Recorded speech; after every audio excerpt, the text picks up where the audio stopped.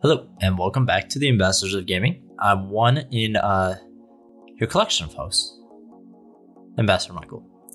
And today, I want to speak about somebody in the games industry that has been a powerhouse, a very important figurehead, Phil Spencer. And this has been in the pipeline for quite a while, but I've wanted to talk about Phil and how he's redirected Xbox, and I've never really ended up getting around to it, and now just seems like the perfect time because we're on the cusp of Xbox Series X. We've really gotten time to see kind of how he works with the Xbox team, what his plans were, what his vision is, and kind of how he leads that team and leads those efforts. And so now I think is the perfect time to look back at kind of the moves he was making, kind of understand what he dealt with as a leader, and kind of the situation the Xbox brand was in at the time and kind of where it is now. So we're going to take a pretty deep dive here. This is going to be probably quite a lengthy video. I haven't edited yet. Obviously, we're doing the intro here. So I hope you will find it entertaining. Please, of course, engagement is super important to us. Every little bit helps. You know, when you get through the video, please like, share, subscribe, all that kind of stuff. It's really, really helpful. I know it's a pain in the ass. Everybody hates to hear it. So let's just go straight into the video. So I think the most important aspect is to look prior to Spencer's rise and eventual succession of previous Xbox leadership. So I want to start with the announcement of the Xbox One. Well, I don't want to go any further than that because I think it's not related. I think the announcement of the Xbox One to where we're going to see kind of we're nearing the end of the popularity of the Xbox One's life cycle. That's what we're going to talk about today. So let's start with the announcement. As we all know, the original announcement and layout plan for the Xbox One was vastly different from the one we got at launch, and even more different than the current Xbox One. And we have both Dan Mattrick. I'm sorry. I fucked his name up so many times. I've been saying his name wrong for like years. I thought it was Dan Mattrick, but it's Dan Mattrick. And Phil Spencer to thank for that. So the Xbox One had the usual fancy wording and technology, was positioned as this futuristic all-in-one box, handling your TV, your subscriptions, Netflix, Hulu, all that kind of stuff, YouTube, and also it played games. The Kinect was originally intended to be hardwired into the system. The Kinect 2.0 was meant to be vital to the Xbox One, using it to turn the system on, change between apps, enable Snap, a feature that allowed you to watch videos in a smaller section like a picture-in-picture, one of the best features of the Xbox One, in my opinion. Change volume or channels for your television set. And the Kinect also allowed for motion gestures to be used, so you didn't have to pick up a controller or a remote. The OS was even designed intently to be used with these grab motions with Kinect. There were, of course, privacy concerns regarding the Kinect system, as we had just dealt with the reveal of the NSA spying by Edward Snowden.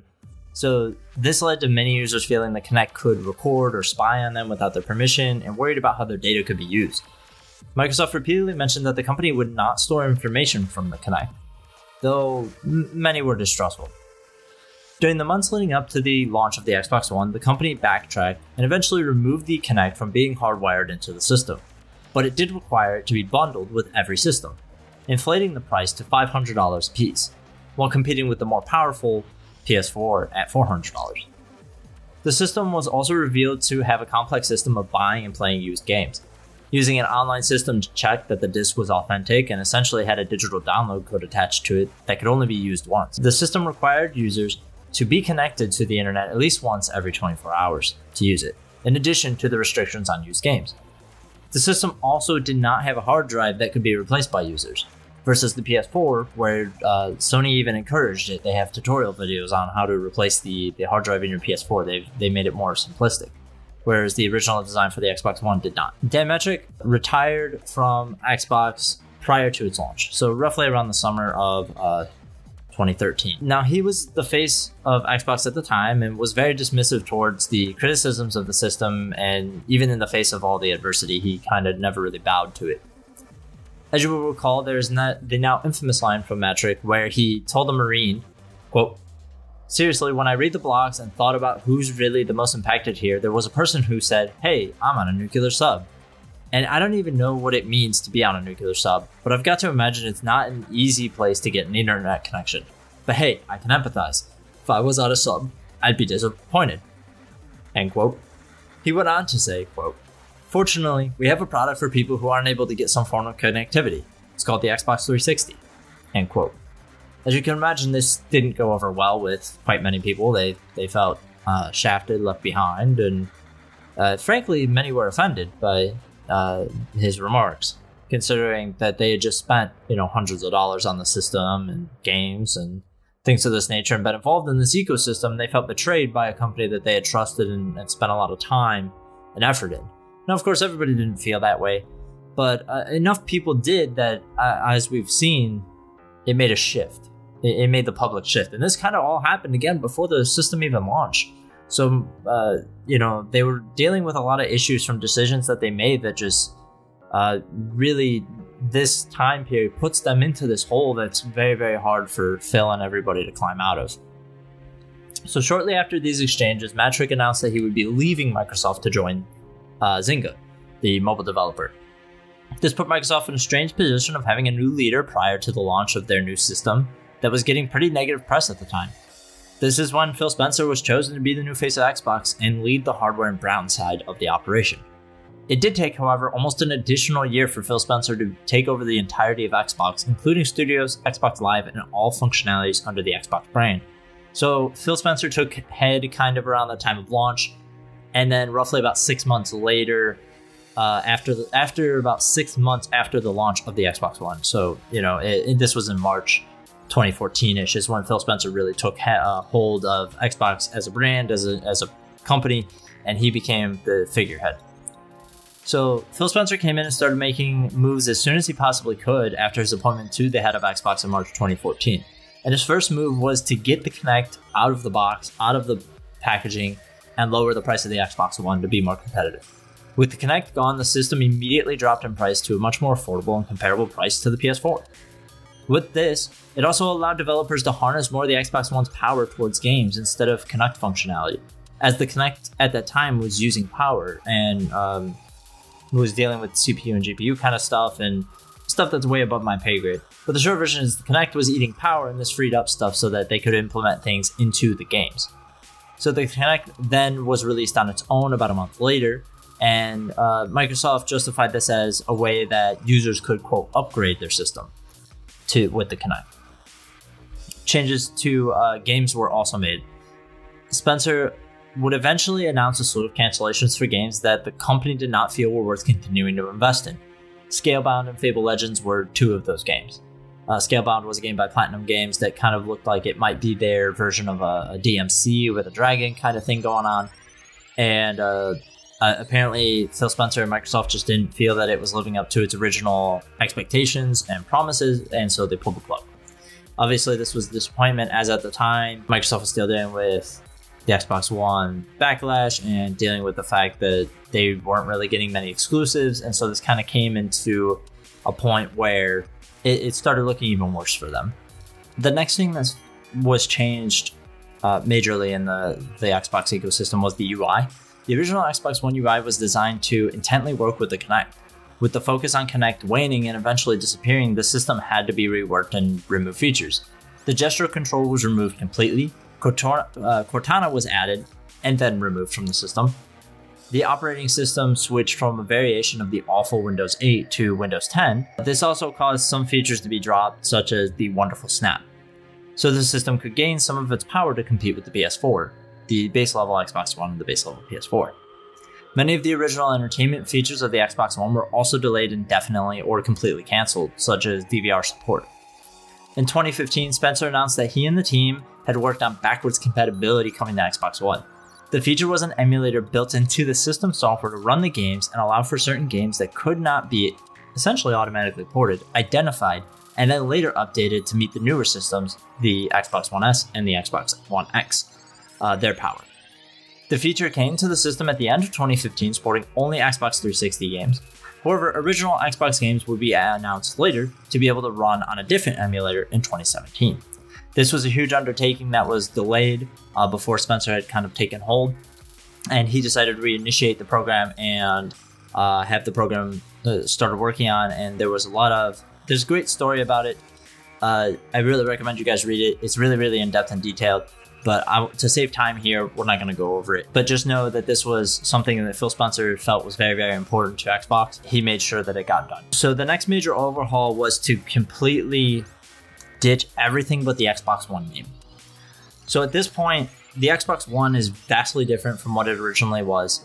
The UI is different. The system is still basically the same, but they've made a lot of changes. They had an Xbox One controller with a 3.5mm head port that they released, and they were releasing 3.5mm headsets in their system. And then they backtracked that, made some changes, and actually changed the headset back to a special adapter for the Xbox One controller. So there were a lot of stuff that was happening, even minor stuff that people didn't really think about or care about, but that Microsoft and I assume the team at Xbox and Phil Spencer put a lot of thought into. So this was their next big undertaking, was the Xbox One rebrand. So the Xbox One S, with all of these changes, Microsoft had to do some visual work as well. It wanted to distance itself from the original Xbox One and show the growth that they've had in the last handful of years. So the company unveiled the Xbox One S, a redesign of the original system with some modest improvements. The console moved this power supply inside, so it was a smaller, sleeker design. They redesigned the chassis to be much more modern and sleek. They punched it full of holes. It looks really nice. And they made a system that was more comparable to the PS4 at launch. And they figured out a way to just do it. One of the things that you'll see reiterated throughout this video is that with Phil Spencer and that team, they just found a way to do it. I don't know how, because I don't understand the technical sides of a lot of this stuff, but they had a vision, they enacted that vision, and they found a way for that vision to be executed. So the console would remove the Kinect port, actually, and you would have to buy an adapter to use it, thus kind of killing off the last bit of the original design. It also added HDR to the system and 4K video. So the Blu-ray player was actually upgraded to 4K, and you could also stream 4K content. At this time, Microsoft also unveiled that they were working on a mid-generation upgrade codenamed Project Scorpio. Project Scorpio would then become, obviously, the Xbox One X. The mid-generation upgrade that became the Xbox One X was a much more powerful system that allowed developers to take advantage of the system and run games natively at 4K, along with pushing some games to 60 frames per second regularly, as well as 4K. Microsoft touted this as the most powerful system they had ever made. The system would go toe-to-toe with the PS4 Pro, and turning out to be a much more powerful system than the Pro, and allowing Microsoft to get some bragging rights back. And there were also a handful of decisions we're going to go through here that many people thought would be disastrous or would be ruinous for the company, and have actually turned out to not be a problem at all. And I was included in some of that, and the first one is Xbox Play Anywhere. A lot of people thought this was a bad idea, and so let's explain why. The company announced during the 2016 E3 presentation that the company would launch their first-party titles on both PC and Xbox, causing some to claim that the system would never truly have exclusives again and that there was no real reason to buy an Xbox One. Obviously, we've seen that that's just not the case. Xbox Ones are still selling. The Xbox One S is still doing quite well. The Xbox One X is doing decently well for a mid-tier upgrade. And so the Xbox Play Anywhere really just became about allowing accessibility and kind of enabling people to purchase games and have games accessible to them on PC as well as on their Xbox, and allow them to play where they want to. Literally play anywhere is their eventual goal, as we'll get into later on. But Microsoft is thinking about Xbox as a brand, as a company, and utilizing the synergy they have with Microsoft and Windows. And it turned out to be a really smart idea that we all criticized at the time as foolish. And really, we're not seeing the fruits of that in the way that we thought. It really hasn't affected the Xbox community much at all. If you're unaware, building a powerful PC is not cheap. It's roughly about 2 times the price of an Xbox One X at the moment. And so it's just not feasible for a lot of people. They don't need to buy a $1,000 computer when they could just buy a $500 Xbox and get what they need out of it. So I think a lot of the conventional wisdom on that was just wrong. At least we haven't seen any numbers to suggest that it's been right. So the next one around was when Microsoft took off the kitty gloves, in my opinion. And they said, all right, look, we're not screwing around. And so they revealed all the surprises that Microsoft had been cooking up. And their biggest reveal, in my opinion, has been the Netflix for games, Xbox Game Pass. A monthly subscription allowing users to download games from the Xbox One to the original Xbox, Xbox 360 included. The subscription also became the place where the company would launch all of its first-party games day and date. Microsoft later went on to bundle this with the $10 a month Xbox Live Gold, as it was a $10 a month subscription itself, for a cheaper $15 a month Game Pass Ultimate. So Game Pass ultimately became this tentpole for Microsoft and kind of Xbox, and it's really been a pillar, and it's been great. And I think it's really forward thinking. And again, we thought that this would include a loss of sales for Microsoft, but it seems that Microsoft is happy with the results. As they said, Gears 5 had a record number of engagements with it, players active and things like that due to Game Pass. So I think that ultimately this is allowing them to do exactly what they wanted: pull more people into games that they normally wouldn't play because they didn't want to pay for them. Now they feel that they've already bought it, and they're like, well, I bought it, I might as well. It's technically free, whatever, I'll check it out. So this has been a move for them that's really been a powerhouse move, and there's nobody competing with them in this space right now. Outside of like PlayStation giving the free games every month, but PlayStation Now is not this.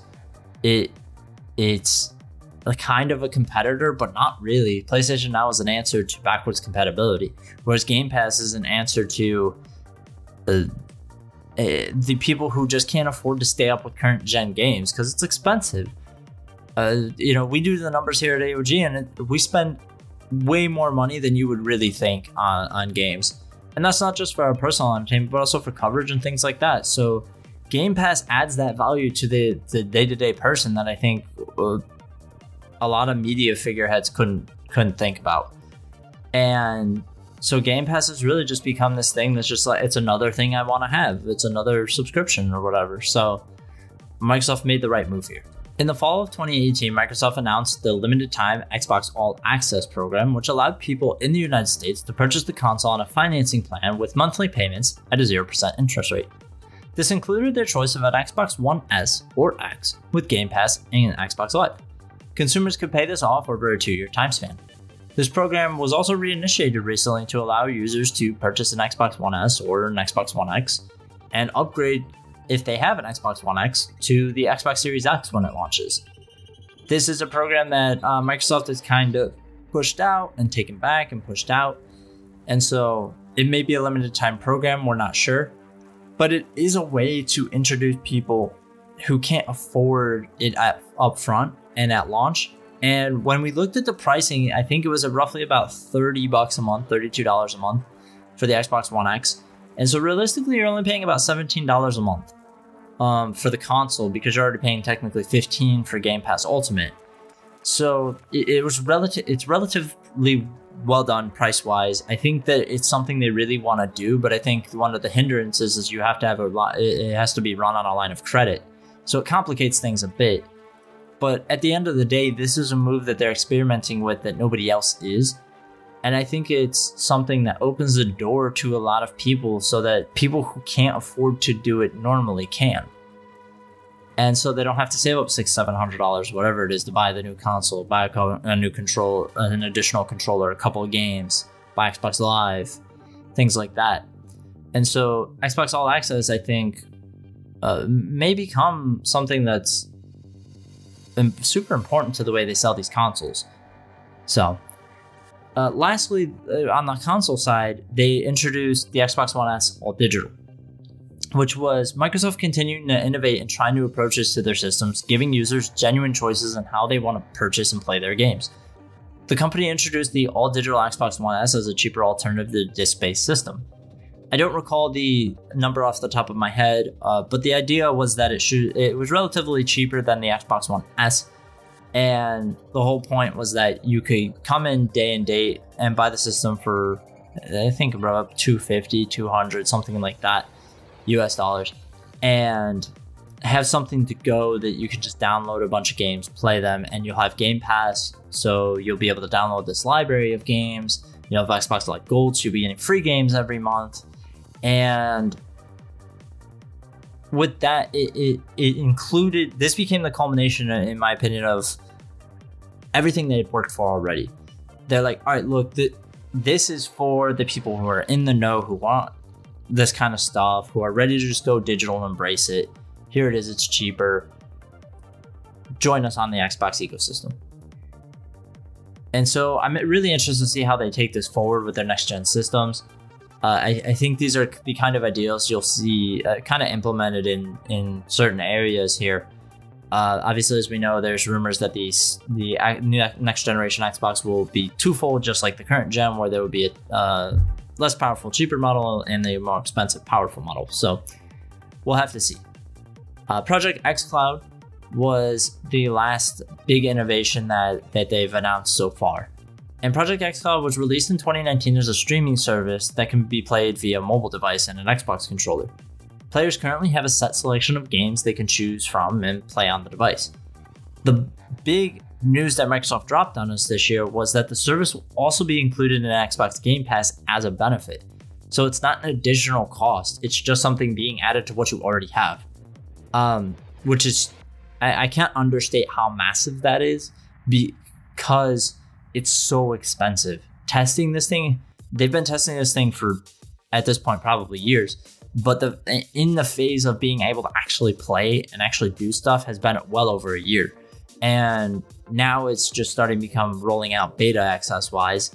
And it's going to start getting included and rolled into what their original vision for it. So it kind of connects you. And I think the idea ultimately is to allow you to play Xbox on your TV, play Xbox on your PC, play Xbox on your phone when you're away. And that kind of eliminates the need for them to offer a mobile device. It also allows them to have cloud saves brought with you so you can play your games elsewhere. And it's just xCloud being a feature that's added and not an additional cost is really, really central to Microsoft's themes of focusing on, we're here to present you with ways to play games and bring you great experiences while you're playing those games. And a lot of times we've taken that, and companies have said that to us, and they haven't acted on it.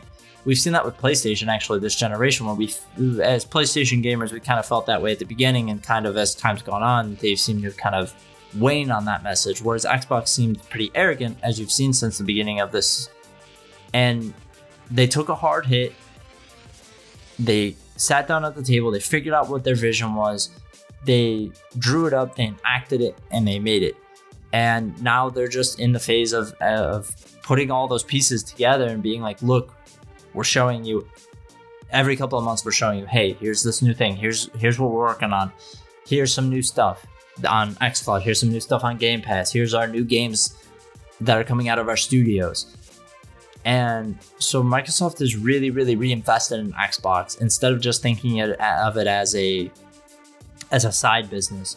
And this was seen by Spencer's appointment to the board. He originally wasn't sitting with the board to discuss kind of issues and stuff like that. And he wasn't really a part of that. Xbox never really was a part of that. But they restructured Microsoft, and they're like, we should really have this be a part of the table. And so Microsoft has really considered Xbox a viable part of their business. And I think with all these things we've listed so far here today, you see the kind of investment that the company is making, and the vision that Spencer and his team has, and kind of how they're not only executing it, but doing it well. So I think this ultimately leads into obviously what we're going to get this fall, which is the newest console. And so the Xbox Series X will be the first time Spencer and his team is able to make decisions not based on their predecessors completely. The console will it clearly reflects the design decisions in the Xbox One S and X. And it seems clear to me that now that they're able to kind of break off the shackles, the last shackles of the Xbox One, they're able to enact a vision that allows them to have a coherent ecosystem. At least that's my hope. And that's kind of how they've spoken about it so far. So obviously we won't know too much until they speak more about it. We're assuming E3 is kind of where they'll dump all the info on us about Series X and show games and all this kind of stuff. So please let us know what you think. Let us know what you think of Phil Spencer. I did this video because I do actually have admirations for him as a business person and as somebody who works around planning and distributing content and all that kind of stuff. I can't imagine the kind of undertaking it must be, what his position is. And so I'd love to hear from what you guys think of him, how you think Xbox has handled this generation, all that kind of stuff. I really think that going forward, it's going to be a different story. I think Xbox is going to have a different face this gen forward. And I think that they've really been slept on this generation because of the fault of the original Xbox One and kind of what the vision was for it. And I think that team and Phil Spencer are really going to show you we're serious. We're here to stay. So until next time, friends, I'm Ambassador Michael. Thank you for your time. I appreciate it. I hope you enjoyed the video. Again, please, any engagement you can give us would be great. We also have a Patreon where you can fund us and you can get some additional content as well. So yeah, that's it. Bye.